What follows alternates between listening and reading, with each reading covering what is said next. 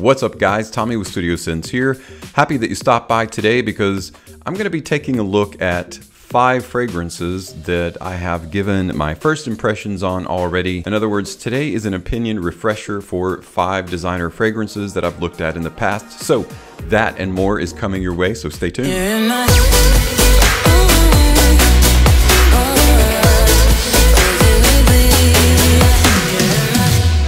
Welcome back everyone, and welcome to my 5 designer fragrances first impressions refresher. That's a mouthful to basically mean that, sometimes it's good and I think even healthy to take a look at your opinions, your belief systems when it comes to certain things, and in particular today, fragrances, and see if you feel the same way that you originally did when you first tried them out. So I'm going to take a look at these 5 fragrances from a fresh perspective and see if my opinions have changed at all. The first fragrance that I want to revisit is a Davidoff fragrance, and it's a new release called Cool Water Reborn. Taking a brief look at the notes that make up the fragrance, Cool Water Reborn has rosemary, galbanum, and vetiver. And basically what I said in my first impressions was that it is reminiscent of the original Cool Water, except a little bit more subdued, a little bit less spicy, and a lot more soapy, sudsy.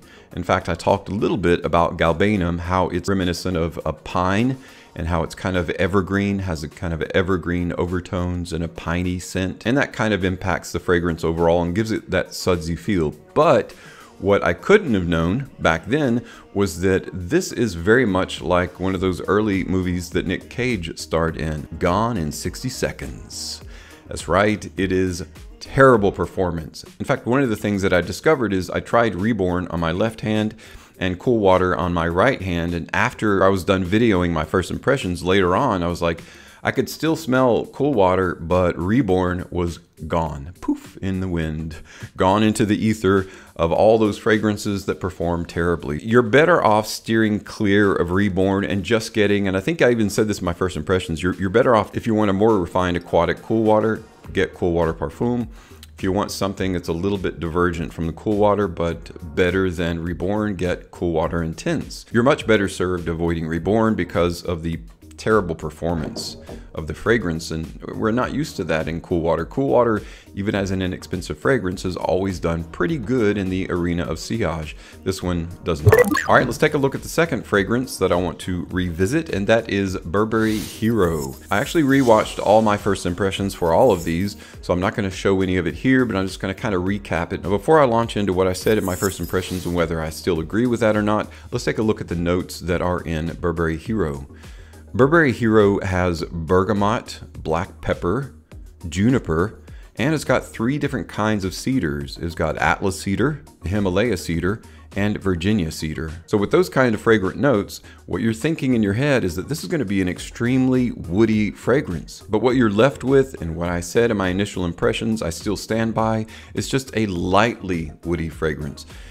For 3 different kinds of cedars, you would think that you would have this pungent, a little bit heavier cedar-oriented fragrance, but that's not really what you're getting. It's a safe fragrance. In other words, there's nothing different about it, there's nothing challenging about it, and therefore it's just pretty generic and, to be honest, pretty boring. Now, I didn't necessarily know that it was going to turn out to be a relatively boring or generic fragrance in my first impressions. I basically stated that there's nothing in the fragrance that's really selling me on it, and I stand by that today. I also assumed that the fragrance wouldn't be very changeable, meaning that the dry down wouldn't be that drastically different from the open, and that's very true, other than the fact that the dry down tends to be even slightly more generic and slightly more boring than the open is. The open at least has a little bit of pepper and juniper going on with some of those 3 lingering cedars in the background. The dry down has nothing really to offer to promote it, so my final consensus on Burberry Hero is just lacking any kind of creativity, any kind of inventiveness. There's nothing new and exciting or fresh about it at all, and it does what it does relatively simplistically and a little bit generically. Now, I'm saying all this because Burberry Hero, the Eau de Parfum, has been released,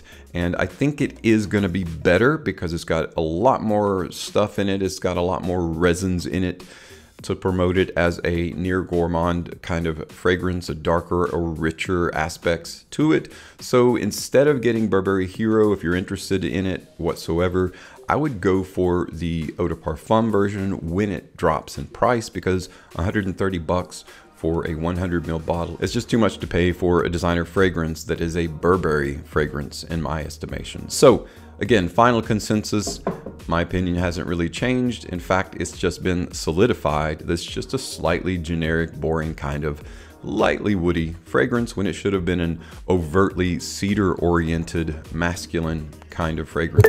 Next up is a fragrance from Emporio Armani in the Stronger With You line that is Stronger With You Only.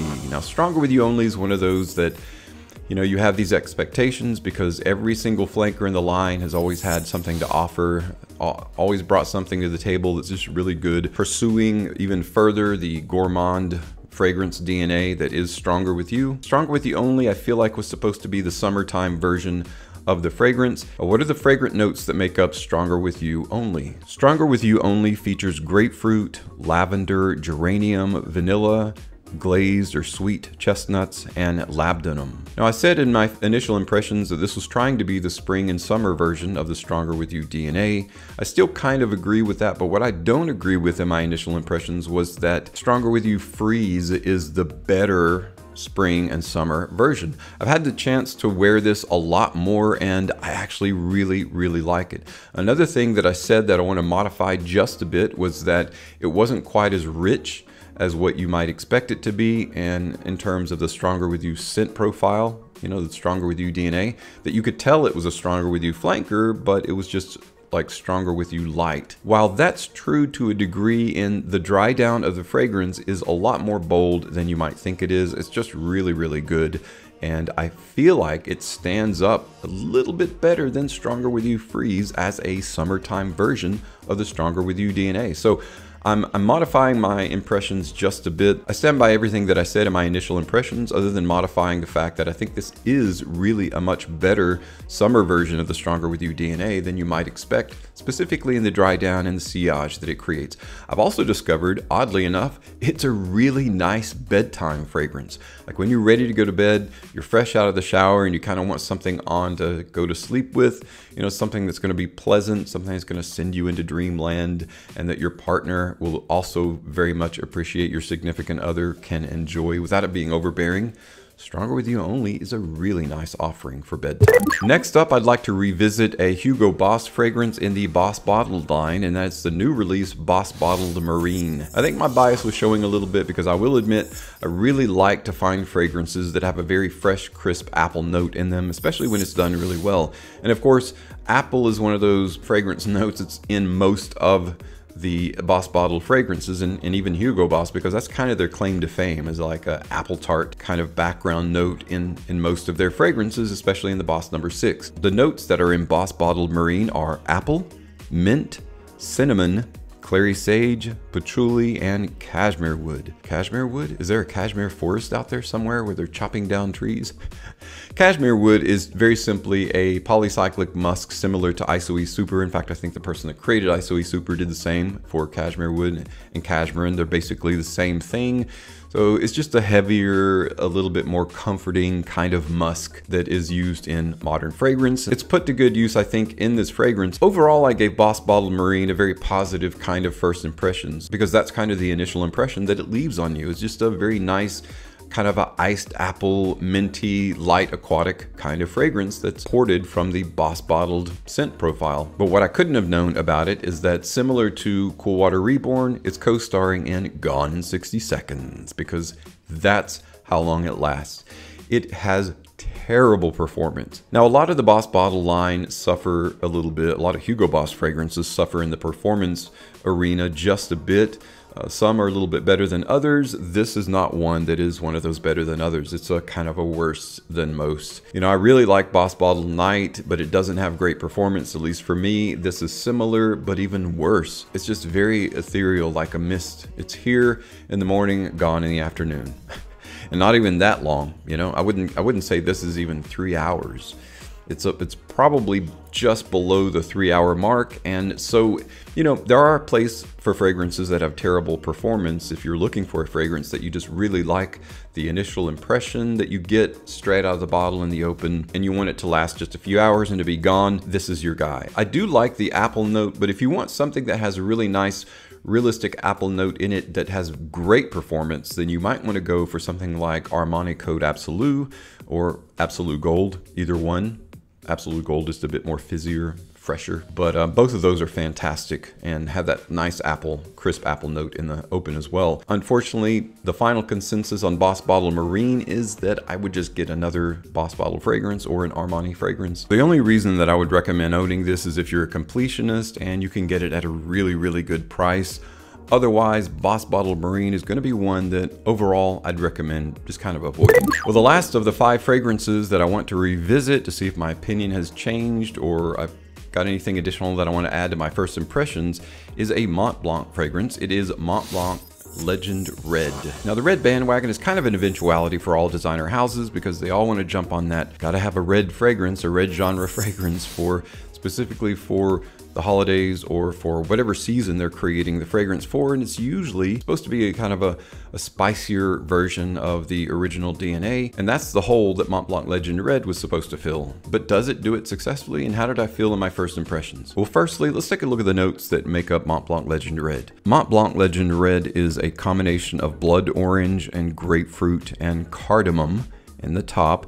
In the heart, you've got cedar, juniper berry, and clary sage, and it rests on a base of mahogany wood, atlas cedar, and tonka bean. For the sake of time, I'm going to say straight up that I feel pretty much exactly the same as I originally did about Montblanc Legend Red. I didn't give it a glowing first impressions. I said basically that it's just too generic and there's nothing in it that is different enough to recommend it as a fragrance in the Legend line of fragrances. That there are a few in the Legend line that are definitely worth owning and that Legend Red wasn't specifically worth owning. In fact, this is one of those that I keep coming back and spraying on my arm or spraying on my hand and being like, am I missing something? Why is it that I don't really care for this? And the simple fact is they're not utilizing the fragrant notes that they have in the fragrance enough. There's just not enough in it for it to be very different from Montblanc Legend. You spray Montblanc Legend on your left hand or right hand, you spray this on the opposite, and allow just a bit of time. Even the open is fine, but you can allow some time for it to dry down and smell both of them. There's really not a ton of difference.